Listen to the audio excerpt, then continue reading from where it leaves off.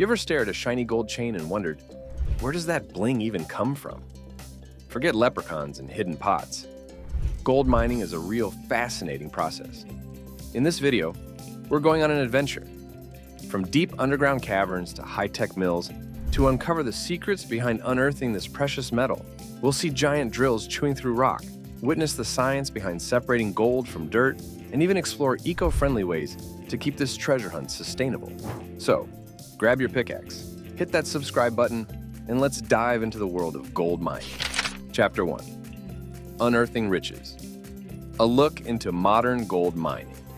Our story doesn't begin with pickaxes and shovels. Instead, imagine a team of geologists, akin to detectives, piecing together a puzzle. Their mission? To identify areas with a high probability of harboring gold deposits.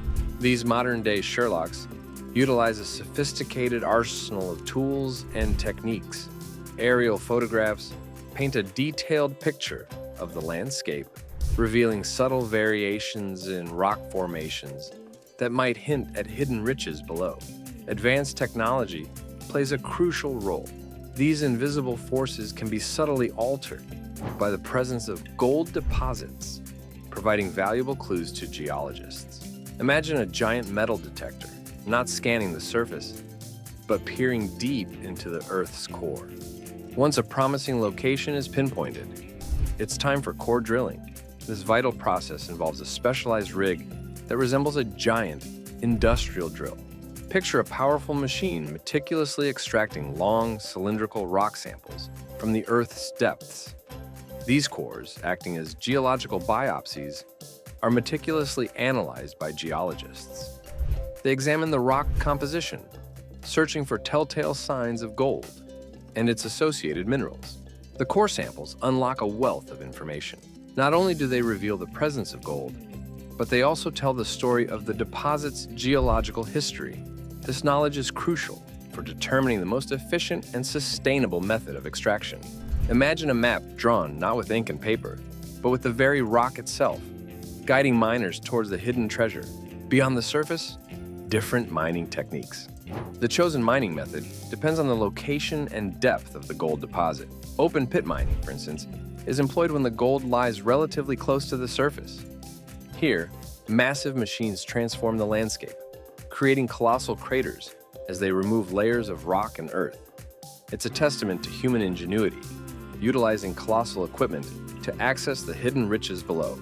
However, for deeper deposits, venturing underground becomes necessary. A network of tunnels is meticulously carved into the rock, creating a subterranean labyrinth that stretches far beneath the surface. Safety is paramount in these mines. Sophisticated ventilation systems ensure a constant flow of fresh air for the miners, while robust support structures prevent cave-ins.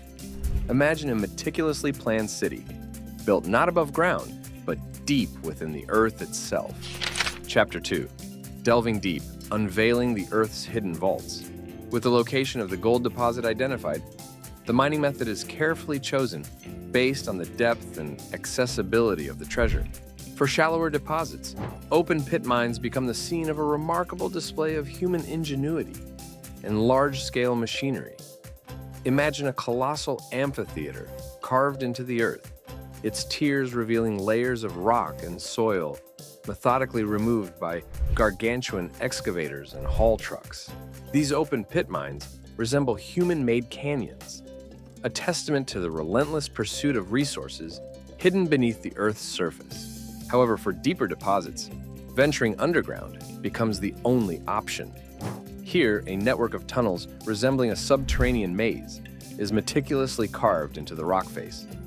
Precision drilling rigs, operated remotely for safety reasons, create the initial passageways.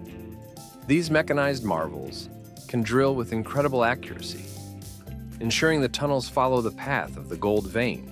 As the initial tunnel network expands, support structures are erected to prevent cave-ins.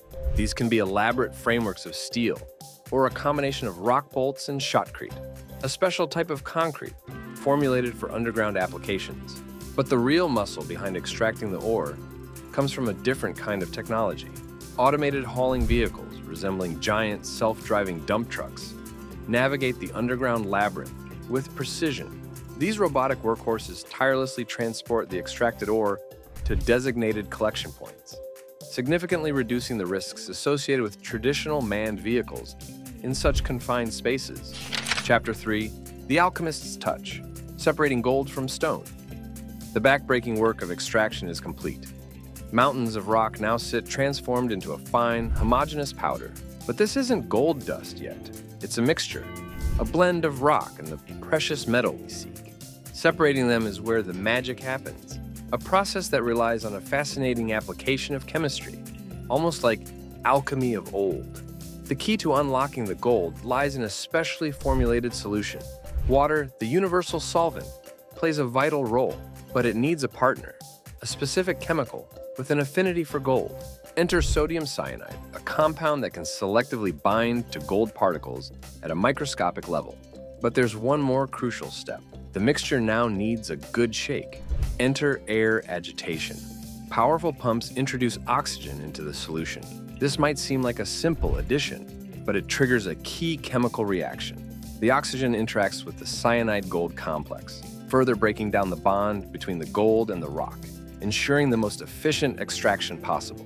The result? A pregnant solution, rich in dissolved gold particles. It's like panning for gold on a massive scale, but instead of sifting through water in a riverbed, we're utilizing a sophisticated chemical process to separate the gold from the unwanted materials. But our journey isn't over yet. The gold-laden solution needs to be separated from the remaining rock particles. This is where a series of sophisticated filters come into play. Imagine a giant colander, but instead of straining out vegetables, it's capturing the microscopic gold particles. Chapter 4. From liquid to luster, refining the prize. Next comes a fascinating transformation: precipitation. Specific elements like zinc or carbon are introduced, causing the dissolved gold to clump together and precipitate out of the solution. This creates a gold concentrate, a thick slurry rich in the precious metal. The transformation intensifies with smelting.